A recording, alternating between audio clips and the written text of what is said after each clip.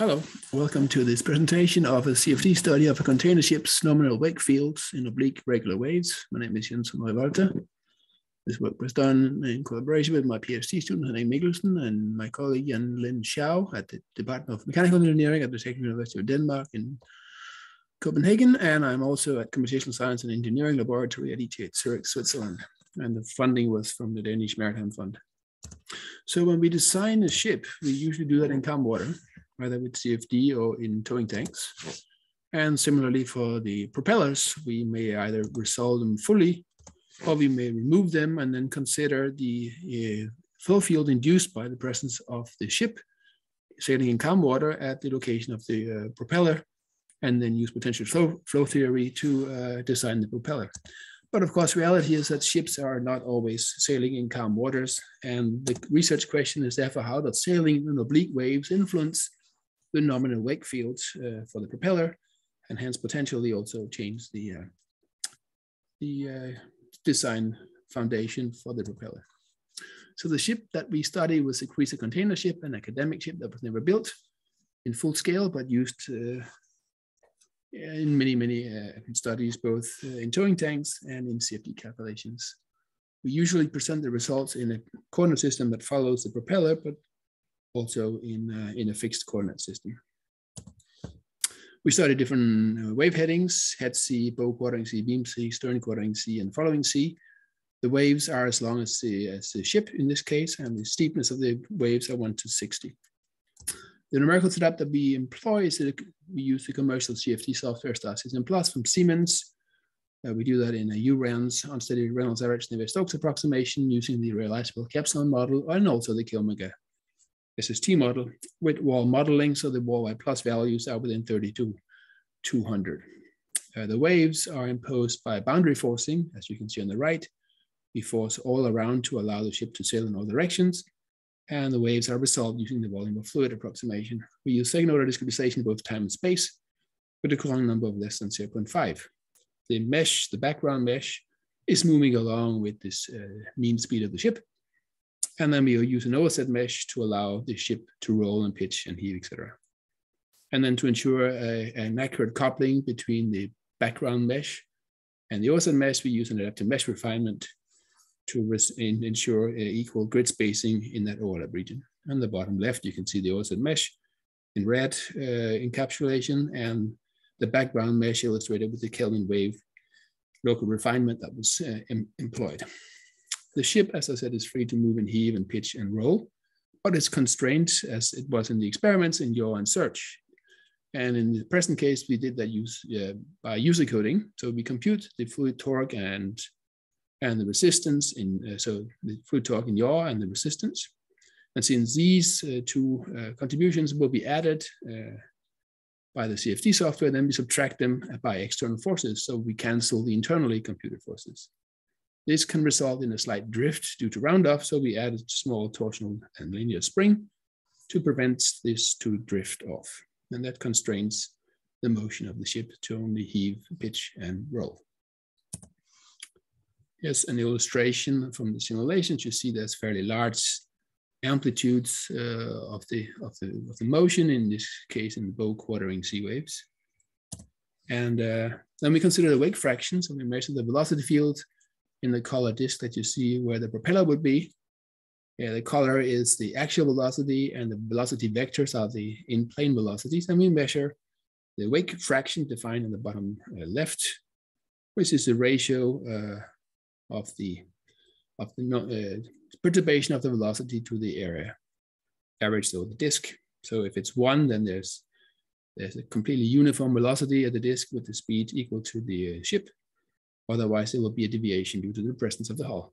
And of course, we can do a time average of that, which is on the bottom right.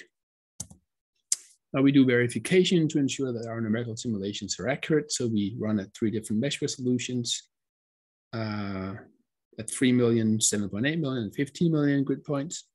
And we consider the grid convergence index for the estimated mean wake fraction. And you see for the mean value, we are within 2%.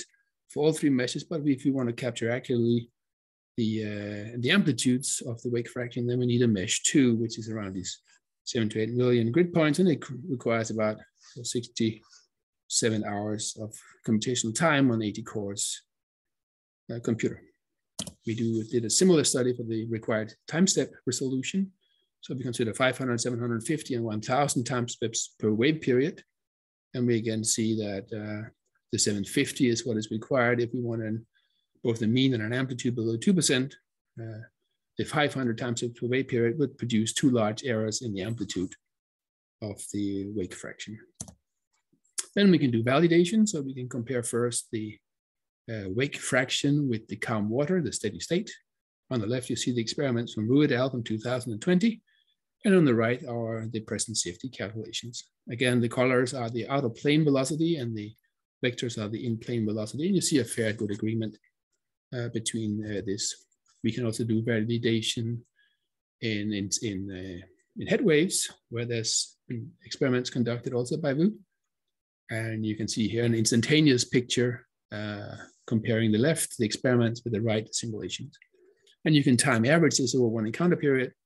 And then you can compare with the results from Gagero et al. From the same group. And they get a wake fraction measured, the mean one of 0.281, and we get a 0.274. So a discrepancy of the time averaged wake fraction of less than 3%. With that validation and verification, we can now turn to the study of the physics. And here we first consider the wake field in calm water. Again, you see they have the axial component, which is a color code, has you can see that there's a hull that has produced a boundary layer, and also a secondary flow illustrated with the vectors here. You can do the same in Stern quartering sea here, and then see how the unsteadiness of the waves modify and produces vortices that are perturbing the flow in the wake region. We can plot this for different headings as function of the encounter period, and we see up to 39% variation in the nominal wake fraction compared to the calm water, which is a black curve. So a rather significant variation in the instantaneous wake fraction compared to the corresponding calm water. You can time average that and look at that, and you see that you have up to 16% variation on the average compared to the calm water solution. So rather significant variations if you consider how it was designed. You can relate these results also to a modified advance angle that the propeller would see if placed there, and the bottom, the beta T there, is the angle of attack of the imaginary propeller, which is of course given by the actual velocity divided with the tangential velocity, first accounting for the motion of the propeller, and then the induced velocity by the flow of UT there. And then you see on the left, you have the calm water solution as function of the encounter period, and the angular position. The top will be at 12 o'clock, and the 180 will be at 6 o'clock. And you see a variation in the angle experienced by the propeller from 8 to 20%. As it's going through the boundary layer created by the hull.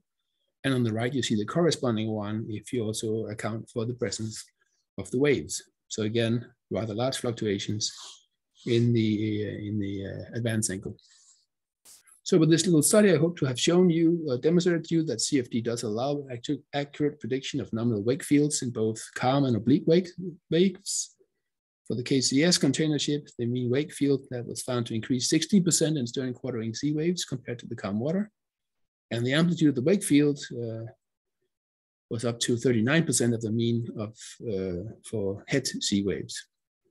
And we believe that these findings are important for the design of the propeller, for instance, including the risk of cavitation. This work was submitted to Applied Ocean Research and has gone through the second review, so we hope it will be accepted and come out soon for more information. And with that, I would like to thank you for your attention.